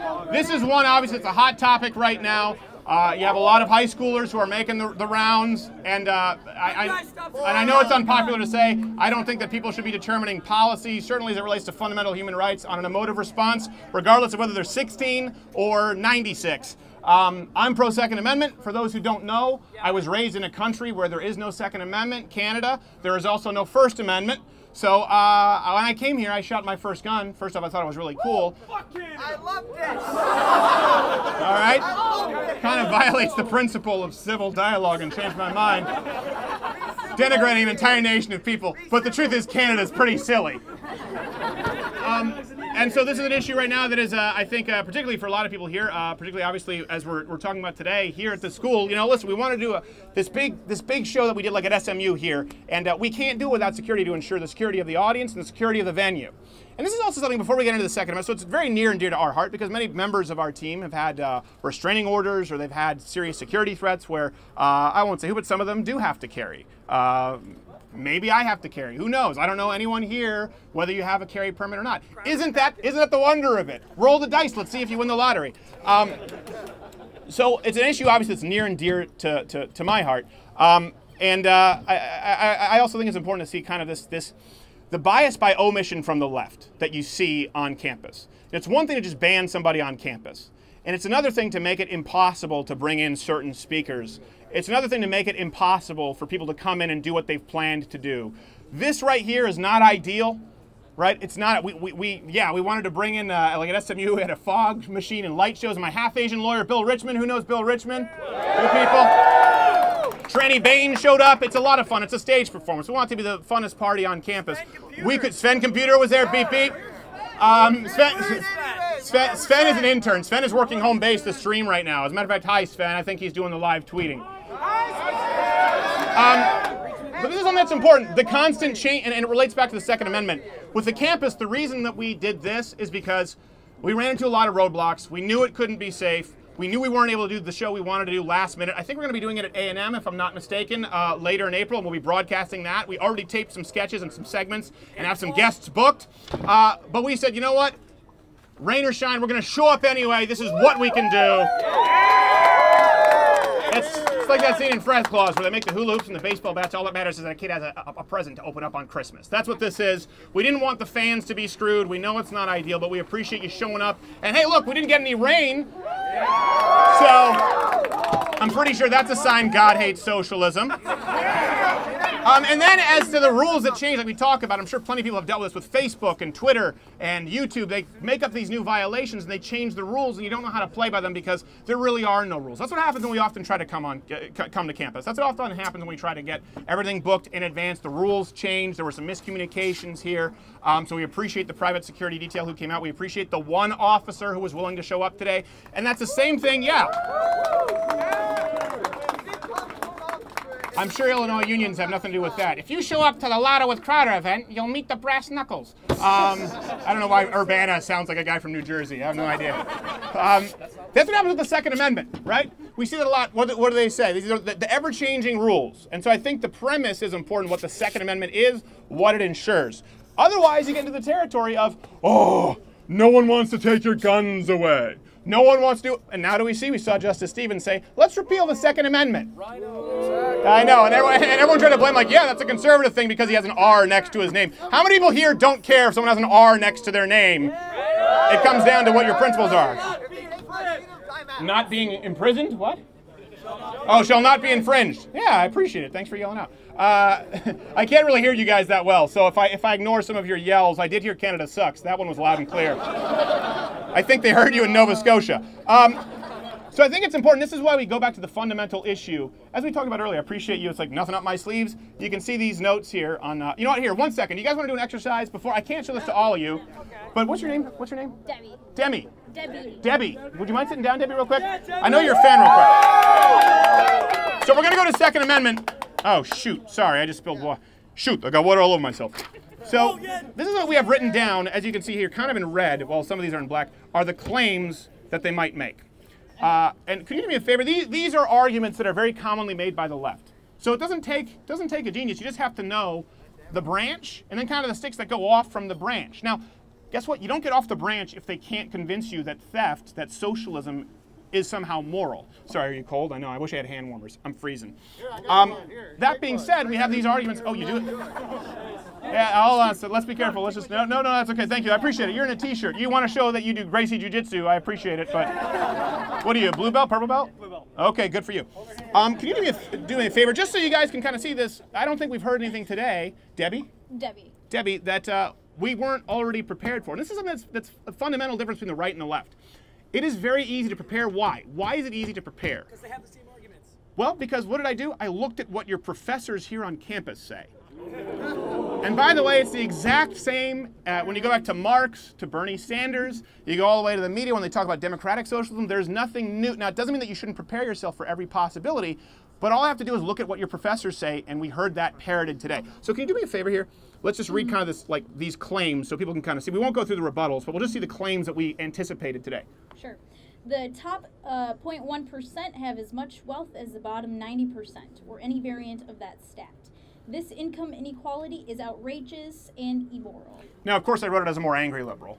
But we saw us run into that, the idea of inequality, that's more immoral than socialism. Well, guess what? We were prepared for that, and actually we even agreed with Drew that that's not fundamentally immoral. This one here, you saw socialist countries like Denmark, Sweden. I don't think we actually had the corporation argument here. Let's see what else we got. Okay, let's read this one. So what if it costs a lot? Universal health care is way better in other countries. You're reading it like Andy Kaufman reading The Great Gatsby. You're very enthusiastic. He's like, it is better in other countries. I appreciate it. We didn't hear someone bring that up, but we did hear people bring up the virtues of socialized health care. One thing there that's really easy, by the way, really, really easy. When people say universal health care in other countries, because now we've gotten off the moral argument, keep bringing them back to, well, hold on a second. If Hitler provided universal health care, I'm not comparing Bernie Sanders to Hitler, but I'm saying if you use nationalist socialism to provide health care for a certain nation of people, does that change the fundamental immoral act of that ill-gotten gain? It doesn't. But even then, when we get to the pragmatic results, and we write this here actually, we have these stats, but you don't need all these stats. For example, 45% more likely to die in British hospitals. Emergency rooms, you can see here, 9 hours. In Canada, in the United States, it's 2 hours. I dealt with that one as a kid. You don't need those stats. There's one stat you need to know when it comes to universal health care. The only example that the left can point to of universal health care working better is our subjective polling methods, where people are asked if they are satisfied with their level of health care. Well, it's just like with college kids here. If someone gave you a crappy 2002 Kia and you'd been riding the Champaign, Illinois bus for weeks, you would think that that was awesome. If someone said, do you like your car? You'd probably say yes, right? Yeah. Now, that being said, someone who has a 5-year-old Cadillac and is ready and is able to afford something better and wants to, they would have a different standard. So the only stat that leftists point to, or I would say, I don't want to say only because I'm like, well, there's this one in this colony with these tribes. Let's remove that. The main stat that's pointed to, and I would question your professors on this when they say universal health care works better in these other countries. Now we've gotten away from the moral argument. We've gotten away from the economic nationalism that you see in these countries. You're talking about subjective standards. Because objectively, longer wait times are not better. Objectively, higher mortality rates are not better. Objectively, your chances of dying from some kind of a serious illness or not getting care are not better. Objectively, the standards are not better. Subjectively, they're better. Be prepared for that and know that, because it's the most common argument I see, and I see so many conservatives going, well, I guess I didn't know that Cuba had better health care. Did you see that? And Michael Morsico, for a perfect example, he claimed Cuba had better health care than the United States. Why? Because they thought it was better. They said, do you like your health care more? And they said, yes, we think it's better. But it's not. All right, do we need to, wait, don't unzip. Hold on, this is a family show. No, we're good. Okay, here's one that I think we ran into a few times. Can you read this claim right here? Sure. We already have many socialist policies in the U.S. Public roads, police, military. Do you want to abolish those as well? What's the harm of adding more? Free health care? Nothing up my sleeve. So see how many, I think all three of us, all three arguments run into that, right? Yeah. This is what we call really a false equivalency. Now, how does that work? How do you prepare yourself for it? And that's what we're going to be printing these booklets. Hopefully, any Mug Clubbers here, the more people who join Mug Club, the more we'll have time to print them out and money to do so. We're going to self-publish that. Again, it's a false equivalency. You need to know the difference between a public good, as we discussed, right, and a commodity. Once you define that, that's why it's so important to define your terms. What is socialism? What do I mean by evil? What is a public good? What is a commodity? What's the difference? When you get down to the definition, Andrew Breitbart was a man who actually coached me. I was just a stand-up comic. Thank you very much. Yeah, he was a great guy. Great guy. I'm talking about Breitbart the man, not the trademark, just the man. I knew him personally. He was a tremendous guy. Can't say enough good things about him. And by the way, very flawed as well, as many great people are. You look at the story of Churchill. I would certainly say he's comparable in the war on new media. He always talked about knowing your definitions, because if you say, well, one could argue that socialism is, don't let him do that. Because then guess what? Now they can say, well, hold on, that's just what one definition. No, let's define what it is, and let's discuss that. Do not allow the conversation to go on undefined. Not only is it no longer productive, you'll just begin talking in circles, and it becomes a cable news soundbite gotcha game, but it's also just a way to not be able to make a constructive argument. It's just not helpful, and sometimes you end up looking stupid because you haven't defined what it is. So, there we go. That's all we have here on the socialism. So what would you say? You say that pretty much all the arguments we heard were right here in this booklet? Yes. No, there you go. Debbie, 99 would you, in my opinion. 99.5 in your opinion? Okay, just like the 80. 95 to 99. 95 to 99. All right. What do you like? It's like the math 3 Roderick in the computer wore tennis shoes. You're like Sven computer. Beep, beep, boop, 95%. And by the way, we also have, as you can see, we have death rates here, all of these sources, which would be in the Change My Mind book when we release it. Debbie, did you have any question? We're going to move on to the Second Amendment thing, but I appreciate you watching my back there, and I appreciate you helping me out with this. Is there anything else you have to say? Or are you good? Can you follow me on Twitter? I will follow you on Twitter. What is your Twitter? Debbie Bernal. Debbie At Bernal? Debbie Bernal. At Debbie Bernal. Everyone here, follow Debbie on Twitter. Debbie Bernal. Oh, and by the way, if I can ask you guys, everyone here has a smart device to stream us live on YouTube and Facebook. If everyone here could take out your smartphone and make sure to tweet out the hashtag Change My Mind and Crowder Illinois Takeover, which was not self-titled, but I think it's pretty, I'll go with it. I appreciate it. You can take a selfie, yes, Debbie, because you assisted so well. Thank you. So everyone follow Debbie and everyone retweet the stream. You guys are fantastic.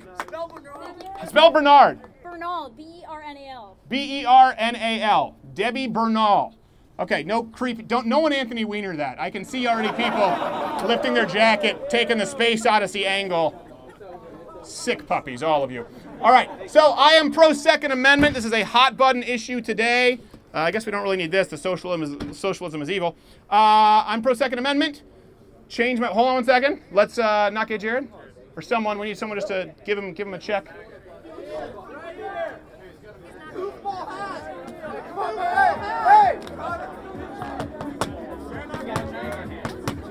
Wait, he has a MAGA hat? No.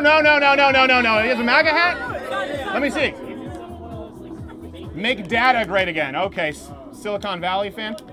All right, let's go. Bring him on. What's your name, sir? Karthik? Karthik? Sit down, Karthik. Nice to meet you. Everyone give a hand for Karthik sitting down having a discussion. No, you don't get to take the microphone. Sorry. He is, wow, that's very college student of you. My microphone. But you didn't earn it. Mine. I'm kidding. Okay, I am pro Second Amendment. I support the Second Amendment wholeheartedly. It seems to me that you disagree. If you do, I'm willing to hear your arguments and have my mind changed. Sure. So I just want to clarify. I don't necessarily disagree with the Second Amendment itself. You don't disagree. Yeah, you don't disagree with the Second Amendment itself. I disagree with certain implementations of gun policy itself. Okay. Well, hold on a second. No, it doesn't. It doesn't work. Okay. It doesn't work if we say, well, first off, what do we agree on the Second Amendment to mean? And this is something that we see a lot. You see a lot when people come up and they're a little bit more confident. And then people see some discussions kind of unravel the way they did, and they go, well, I'm not really a socialist. I'm not really against the Second Amendment. I'm against gun policy implementation is what you've said now. Well, it doesn't work for me, but okay. Let's go along that trail. Sure. First off, what do you believe the Second Amendment to mean? I mean, I believe it's the right to bear arms, regardless of whatever type of gun it is. I know we're going to have you speak up, Karthik. Okay, sorry. You can yell at me. It's okay. Just don't call me autistic. Can you hear me? Yes. All right, so I believe that the Second Amendment is, I mean, it's the right to bear arms. So that can include any type of gun. Okay. Right? But I think from a policy standpoint, right? Can you guys hear him? No. Okay. Karthik, you have to speak up or we can't do this. Okay, so I believe that from a policy standpoint, we have to regulate certain types of guns or just certain types of situations to account for certain external. Karthik. Okay. You're very nice, but your voice is like white noise. Okay. We need to hear you. All right. And I'm not saying I don't want to give you the boot, but if they can't hear you, we can't have the conversation. Sure, okay. Okay, so I really believe that the There we go. You starting to hear him? Yeah? Good, good. Okay. They're cheering you, Karthik. They're rooting for you over me. Go. Sound off like you got a pair. So I believe that I believe that there are certain situations where the government has to step in to account for certain externalities that might exist within, whether or not that's the economy or the society. So from a certain standpoint, I agree that we should, be very, well, I use the term lightly, but I believe we should be very liberal in terms of the type of guns we allow in the in the society. I just think that we have to place certain regulations to prevent certain situations. So I'll get into that, right? So. Well, hold on a second. What matters most is you said the Second Amendment is the right to bear arms. Yes. You said period. Yes. Okay. So what matters is also the why. Why? I mean, I believe that it's to prevent against like an oppressive government. Yes. Yes. Well, both internal and external threats. So we would both agree on that. Yeah. Okay, good. Because actually, they're often not teaching that in school. So I appreciate that you actually acknowledge that okay, the Second Amendment is to protect ourselves from a tyrannical government. Historically, understand why that exists, and you said that should include. We should be very liberal, including most firearms. Yeah. And now you've said certain externalities. So that's the reason why. And by the way, we would both have to agree. It's Amendment number 2 in our Constitution. It's a fundamental human right. Yeah, absolutely. Okay. So now I'd like you to go on with why and when we should strip people of their human rights. Sure. So, from my general understanding, there are two major problems with guns, and I don't think that mass shootings in general is. I mean, I think it's Can you guys hear Karthik? Okay. So I don't. Okay, so I. Karthik, I need you to speak up. Yeah. So I don't believe that mass shootings. I don't believe that mass shootings are the problem that we have to be looking at. Because when we look at gun violence, the problems that I see are gang violence and gun-related shootings related to suicide. Right. So these are the real problems that I think I see with gun deaths, gun violence right now. So I think these are the externalities that we have to try to account for. Now. So you mean, for example, you talk about gang violence. So externalities like crime. Yeah, sorry. Now you guys got him nervous. He's literally eating the mic. Jerks. Like crime. Right, absolutely. So we should outlaw crime. No, I agree. No, I think that we do need to. I think we need to attack this from a standpoint. Okay, hold on. So let's stop doing this. What changes would you make to the Second Amendment, or what do we need to do differently? Because I don't want to walk around in circles here, especially when people can hear. Second Amendment right now gives me the right to keep and bear arms to protect myself against a tyrannical government or someone kicking in my door, or if all of the above. What problem do you have with it? So I think just as an addendum to the Second Amendment, right, and this is going to be very, very unpopular, right, but I believe that I think we need a gun registry. I think we need to keep a tally on who has guns. And hold on. I believe this because I think it can actually aid in law enforcement, right? You can actually create risk pools, so where gun violence is likely to occur based on, how many suicides have occurred in a certain area, right? Okay. So if you have a gun registry, you can actually tally that data, and you can create corresponding. I appreciate taking time, Karthik. That's where we're going to end this one. Give it up for Karthik, everybody. It's hard to hear him. And the only reason I'm doing this is because there's no way. Hold on a second. Hands down. There's no way you can go wherever you want, or you can hang around for a bit. There's no way that my mind will be changed on this because we just talked about the Second Amendment. What it is, it's a fundamental human right to defend against a tyrannical government. And this is one thing that kind of happens with the left. It's a circular feedback loop. What's the solution? To give the government the ability to know exactly who has guns, when they have guns, where they have guns. Why? To empower the police force. Keep in mind. The left today, as we know them, of course, as today's social movement, these are the people who believe that police officers are offing black kids in record numbers just because of the melanin in their skin. So to say that we acknowledge that the Second Amendment is a fundamental human right to defend against a tyrannical government would fly in the face of the idea of a gun registry. And if you look at this, you look at the Australian buyback that people often point to, you look at what's happened in places where there are gun registries, yes, it is used directly to infringe upon people's human rights, which is the entire purpose of the Second Amendment in the first place. I just didn't want to continue down that trail. I know you guys couldn't hear him. I don't think it's a particularly convincing argument. The second I hear gun registry, I'm not on board. But yeah, this guy good to go? Go ahead. You have a gun registry in the state of Illinois? Well, then don't be so upset when I insult Illinois. Gosh. All right. Sorry. Go ahead. I'm pro. What's your name again? Jonah. Jonah. Nice to meet you. I am pro Second Amendment. Wonderful. Appreciate it. Changed my mind. I can't. You guys have a gun registry in Illinois. Okay. And it doesn't work in the south side of Chicago, I can tell you. Yeah, I was gonna say, you guys. Chicago. Oh, jeez. Okay. All right, guys. This isn't gangs of New York, okay, Mr. Dead Rabbits? These aren't the four corners. Everyone just calm down. Jonah is here. We want him to be calm, collected. I am pro Second Amendment. I appreciate you taking the time to sit down. Appreciate you quieting the crowd down. Thank you very much. I appreciate it. You look like that kid, that actor who's in the Black Donnellys. You ever see that show? I've not. There was a film, I think, called The Ruins. By the way, can people hear me all right? I think know we that can. was a big issue. All right, sounds good. It was a pretty big issue. If they can't hear you, you know, obviously then they can't hear. It's hard to have an argument, I guess, right? A discussion. Or discussion, whatever you want to call it, sure. Well, hold on a second. No. All right, let's define our terms, right? No. Okay. This isn't an argument. I want to be really clear. I think we've had some really, really productive discussions with several different people today. I mean, I don't think that there's necessarily a negative connotation. I wouldn't give a negative connotation in this context with an argument, but this is beating around the bush. A discussion, fine. Okay. Okay. So you're pro Second Amendment, right? Yes. Okay. And as you just did, let's define what Second Amendment is, yes. Purpose, and I totally agree with you. It's to well, let's read it actually. Good. Appreciate it. I don't have notes. I can have the internet. No, and listen. By the way, I'm not using them. People keep an eye on this. I'm not using the notes. So I would love to for you to read the Second Amendment. Hold on, Russian collusion. Jonah, I would like for you to read the second. Don't worry, they're just rambunctious because they didn't get Tranny Vane out here. If you can read the Second Amendment for me, I would appreciate it. A well-regulated militia being necessary to the security of a free state, the right of the people to keep and bear arms shall not be infringed. Okay. Hold on a second. One thing. Hold on, calm down. Hold on a second. Guys, hold on, calm down. It's hard to have a discussion if I can't speak, right? Well, yeah, I know, but you've seen I'm doing my best. But I get to do this. They're going to listen to me. They're probably not going to listen to you. That's great. They love America. Okay, so you just read the Second Amendment. Wonderful. And so we both still agree on what it is.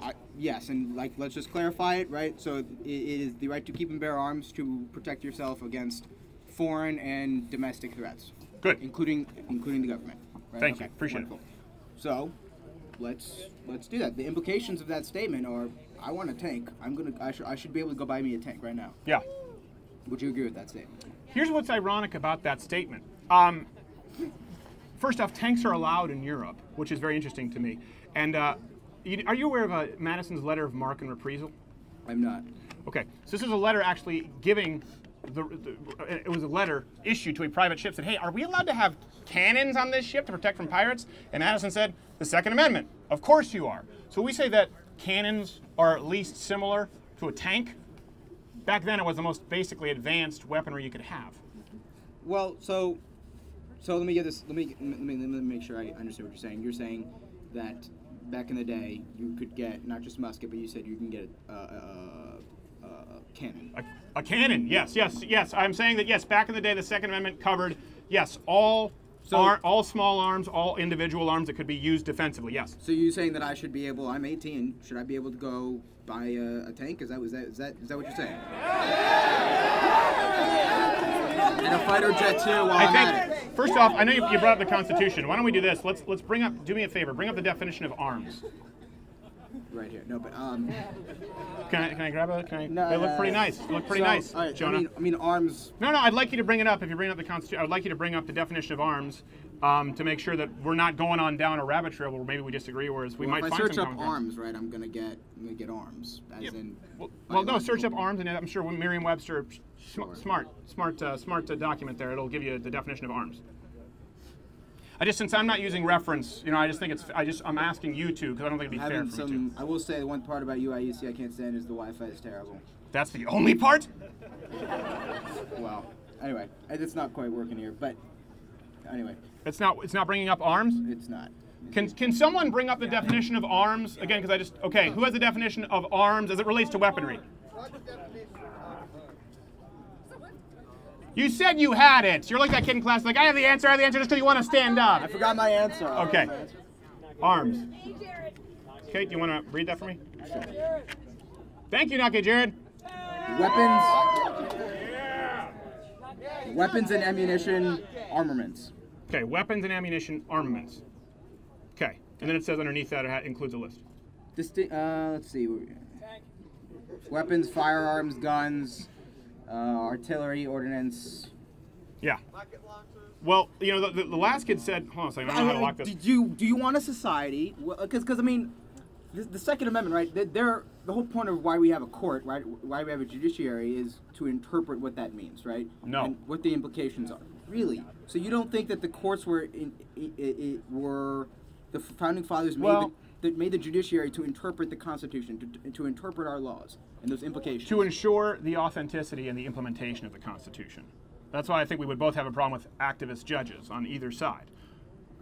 Activist judges, I mean, it's supposed to be an inherently non-political position. That's obviously not the case. Right. But certainly, like, you know, the lifetime appointments, right? So you'll have both judges on both sides. Okay. But forget about that for a No, second. let's go back to your thing, because I don't want to get you off topic, and I don't want you to think that I'm being unfair. Let's go to the judiciary decision, the most recent of which is I'm not quite sure. D.C. versus Heller. Okay, I'm not familiar with D.C. versus Heller. Well, that's the most that's the most fundamental Second Amendment case in modern history. So this is actually where we went down, and there were dissenting voices that lost. So the Second Amendment is currently as it is interpreted, and it's interpreted as a way that you and I disagreed upon, which is people have the right to keep and bear arms, period. So this was up Helen versus Helen. I was about to say Helen Keller. I always get it. Heller versus D.C. What's really important there is you talk about the judiciary, because now we're talking about interpretation of the Second Amendment. So let me be really clear before, because then I'll let you know what the judiciary interpretation was of the Second Amendment. What's your interpretation of the Second Amendment? Well, as I said it when we first started. Okay, good. So we agree on that. But I guess I'm saying, right, like, the First Amendment. Then right, where's the disagreement then? I guess Okay, so we can limit the First Amendment, no? No. What is libel, right? Like. No, see, that's different. Libel, slander, those are all limitations on your freedom of speech in the same way that you can limit your Second Amendment, right? So. Incorrect, but continue. Come up here, like. So I don't believe that I should be able to go buy a tank, per se. Okay. And I say that's promotion of general welfare. That's domestic tranquility, right? So that like I think that the government has a variety of purposes, and I know you believe in a small government. That's fine, but there are inherent purposes in having a government. That's why we have a country. That's why we agree on that. Okay, fine. So in my mind, the government should and ought to limit certain things. For example, I should not be able to buy a tank. But this is your opinion, yeah. What I would really like to get back to is, do you believe that I should be able to have a tank? Could you do me one favor? I don't want to. Could you do me a favor? Because you just kind of jumped around to a bunch of different things. The First Amendment. First off, you went through libel and slander, two very different things, and they're illegal, by the way, for different reasons, which do not infringe upon the First Amendment. Just like when people use the argument yelling fire in a crowded theater, it's the call to action. Libel or slander is actually something that is designed to hurt somebody. One in the written form, one in the spoken form, which is untrue. So what you're effectively suing for is that it's a crime because it causes damages in a very tangible way that is fundamentally untrue. It's not about freedom of speech. You can say anything you want. You can right now say anything you want. You can yell out right now that I'm a dick. I don't disagree on that. Yeah, okay. Yeah, thank you very much. So you can, and I'm not suing you. There are no damages there. Okay. But for example, I'm saying because you just jumped around and said a limitation of the First Amendment. I agree, and let's try and stay on top. So let's go back to the Second Amendment. Now the Second Amendment, we agreed on it, but now you're saying there are limitations as they need to be that need to be interpreted judicially, correct? Well, I'm saying I think oftentimes you will hear conservatives take this extreme approach whereby they would say, oh, because let's talk about like right now, right? People are trying to ban semi-autos or etc. There's a whole bunch of things, bump stocks, the whole thing, right? And they say repeal the Second Amendment. Well, let's not talk about that, right? Because that's not what all liberals think, that we should repeal the Second Amendment. Many of them do. I don't know if that's true. I mean, where are you getting that? Like, well, you just discussed in theory repealing the First Amendment. That's what you just did. I did not say let's repeal the First Amendment. I had no point. When you say let's put limitations, we can put limitations on the freedom of speech. We currently cannot do that. That is fundamentally altering the First Amendment. Let's call it an addendum as opposed to repeal. I'm saying libel and again. Let's get away from the First Amendment. My point is what's your problem with the Second Amendment? Let's get to this because you're talking about what is your problem with the Second Amendment as we both agreed it to be, and then we'll move on from here. Conservatives often will say, "I want my high-capacity magazine because when the government ultimately becomes tyrannical," and that's up for debate. But sure, fine.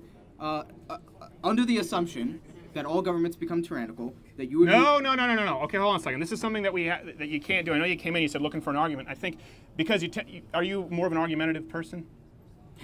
I mean, I don't know quite how to answer. I'll that say question. yes, because what you just did was you presumed my premise. You said most conservatives, and then you brought up something that most conservatives do not believe, and then you said all, the assumption that all governments become tyrannical. So these are presumptions that you're making that I didn't make. So what I want to do is avoid that. And I talk about this a lot. Anyone who follows the program, I've not assumed your motive. I've not assumed your position. The reason for picking our terms and our definition here, it's not trickery. It's the opposite of it, because I don't want to assume your position. I want to hear your position. So your position on the Second Amendment, your problem with it, as you've agreed with me it to be. Again, so let me explain. I'm saying oftentimes I hear conservatives say, is that better? Well, no, you said all governments becoming tyrannical. So, but what is your problem with the Second Amendment? So I'm getting there. Okay, go ahead. My problem with, it's not even so much, my problem with the Second Amendment is how conservatives talk about it and then not follow through on their logical premise. So I guess what I'm saying is, oftentimes, guys, don't shut him down. Okay, listen, you guys can. Well, let's have this conversation. I think it's more productive if we can hear what he has to say, and I appreciate him sitting down. So I appreciate your enthusiasm, but let's let him go. I'm saying oftentimes I hear conservatives say, "Oh, I need an AR-15. I need a high-capacity magazine because I need to be able to protect myself from the government," right? Which is the purpose of the Second Amendment. And so then I'm going to say, okay, so in order to fully protect yourself from the Second Amendment, you ought to have a tank. Is that what you're saying? And I think that's kind of an absurd That is thing. not what I'm saying. I'm not saying in order to protect you ought to have a tank. That's not what I'm saying. But okay, so let's say the military all of a sudden tomorrow wants to take over the government, do a coup d'etat, whatever. Then they'll come stroll into your house and do whatever they want, right? Because they have a tank, and you can shoot them with your semi-automatic weapon, but like the tank's gonna win. No. No.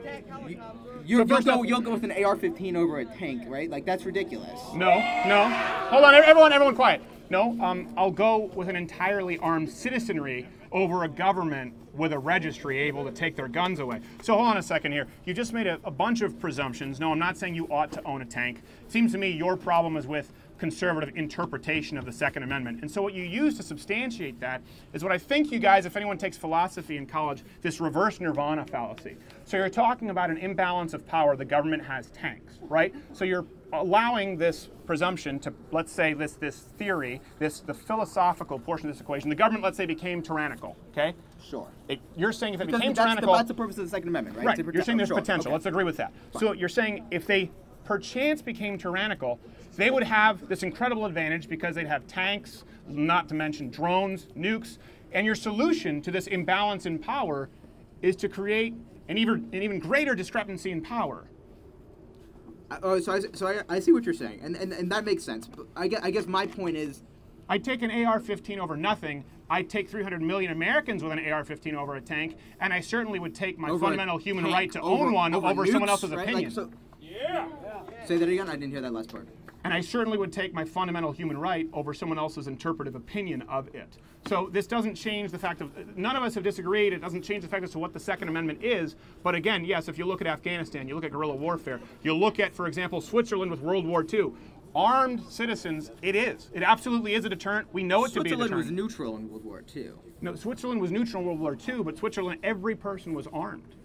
Geographically and because of an armed populace, if you look at documentation, that was a big part that allowed them to be neutral. You read about the Japanese talking about the Americans where they didn't want to get into a land war. That's ridiculous. I'm sorry. All right. If you actually think that a military is yes, I do.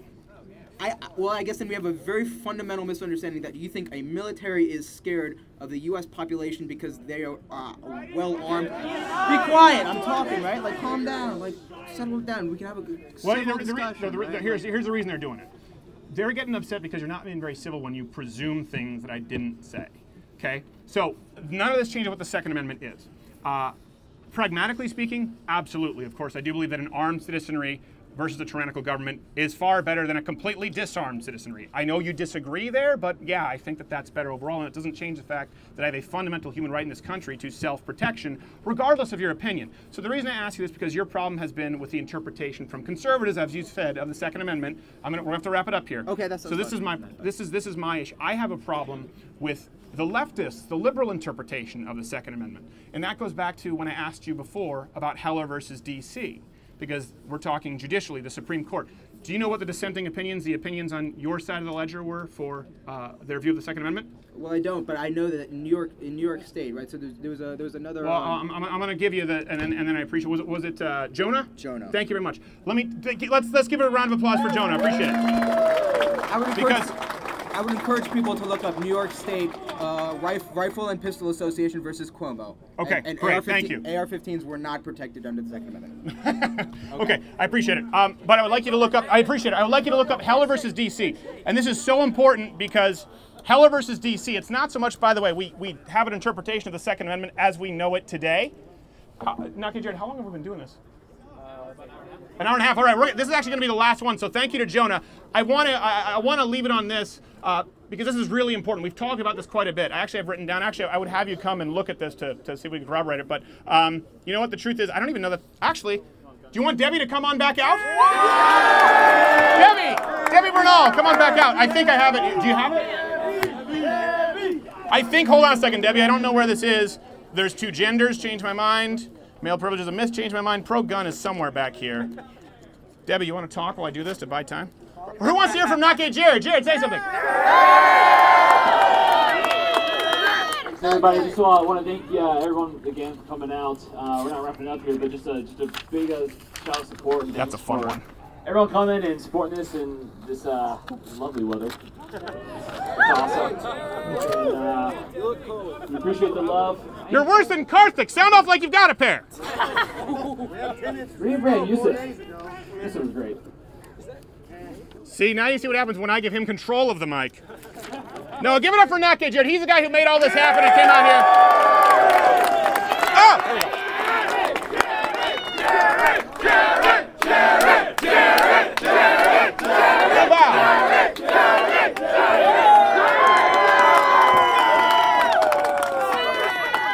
Okay, so Debbie, I want to sit down. By the way, don't take any pictures because we're going to sell this. Only for $5, but come on. You guys can't just steal the intellectual property. That's another argument. Does intellectual property actually exist? And where does it infringe upon the rights of physical property?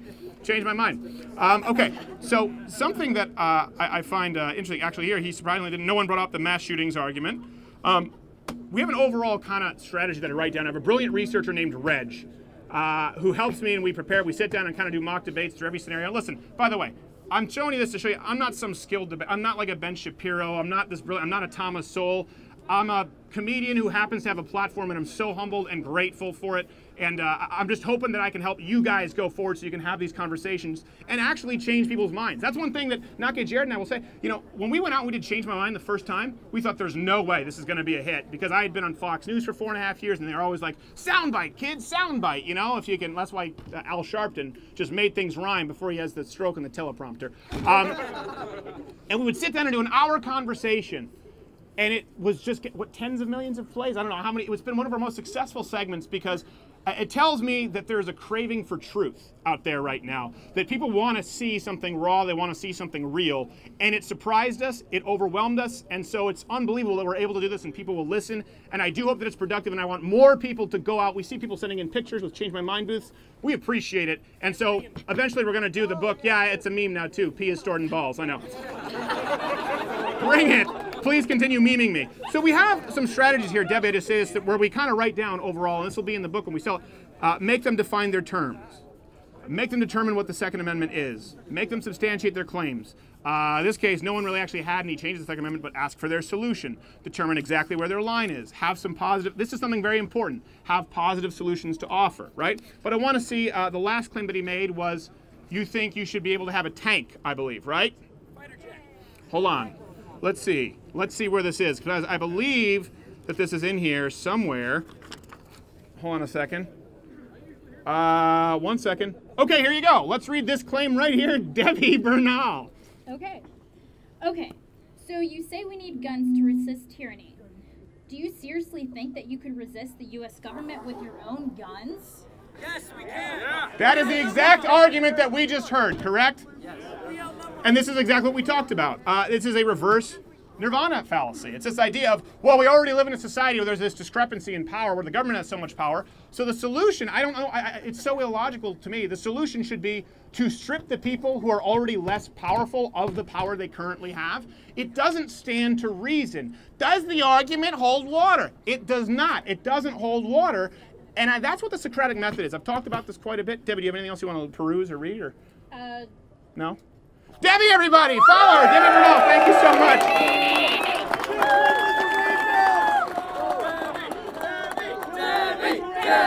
Debbie. What? Oh, hold on a second. All right, so we are going to have to get going pretty soon here. And that's, well, thank you very much. I appreciate it. Like I said, hopefully next time we come into Urbana, we bring one DePaul. Yes. How many of you here will make the trip out to DePaul for a full auto ride? With the kick-ass fog machine, the light show, the security.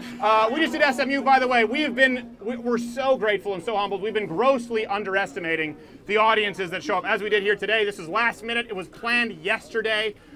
With McFarland Auditorium at SMU, we had to turn away people in a 2,500-seat auditorium. Just making sure that the exits there are secure required, I think, 25 police officers. And so we're really trying to get everything up to snuff here. We actually, specifically for you guys, just so you know, specifically because of the miscommunications that fell through and security not being as helpful as we would have liked them to, and specifically because we weren't able to get in and bring in our equipment, we bought a shitty news van / bus to equip so that when things like this happen, we can, in an emergency, drive across the country and get to you guys faster. That way we can actually broadcast from the van.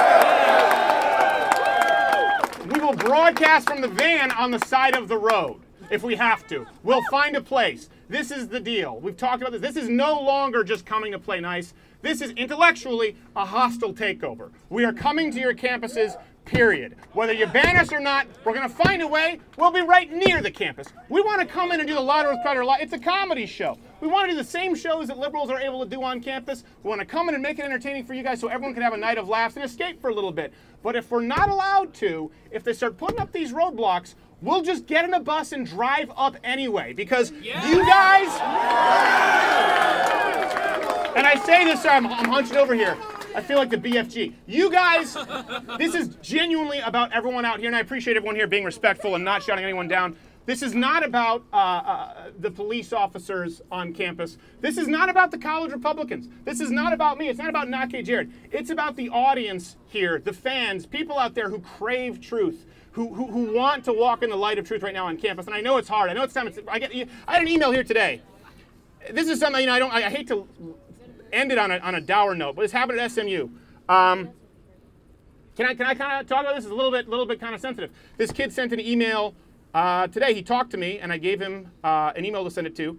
And this is not to be self-aggrandizing. It's because I think Nake Jared would agree. We've realized the responsibility that we have, and that's why everyone got into a van and drove 14 hours. Yeah, 14 hours. I had to fly, but I'm getting in the van back with him. I'm not looking forward to it. There was one flight left to Champaign, apparently a bustling airport. But a kid came up and he talked to me after SMU. And he said, your show saved my life.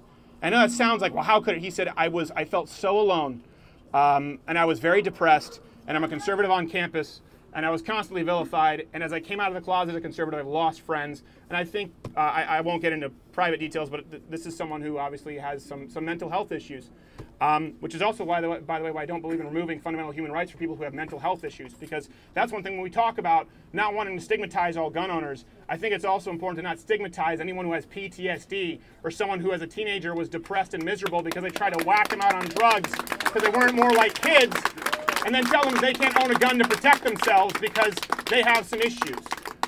He said I was depressed. Apparently, I shouldn't say kid, apparently PTSD. Apparently this is someone who I believe served. It wasn't entirely clear. You never know with the left. Sometimes they'll say PTSD because we came on campus. But I do believe this man actually had it. And he said, really, I was depressed. I was in a bad place. I was suicidal. And watching this show made me feel less alone. And here's the thing. The only point to this, and this is, we want to arm you guys. Gosh, we're going to get in trouble. With the ability to provide information to everyone on campus. We want you to all be able to provide your own arguments. This is the opposite of exclusivity. This is the opposite of having some secret formula. We want to give it out to as many people as possible. We want all of you to be able to have these conversations and change minds. We want you to be able to do so in a way that's productive. You don't listen. Obviously, our show is pretty offensive, but we don't want to give.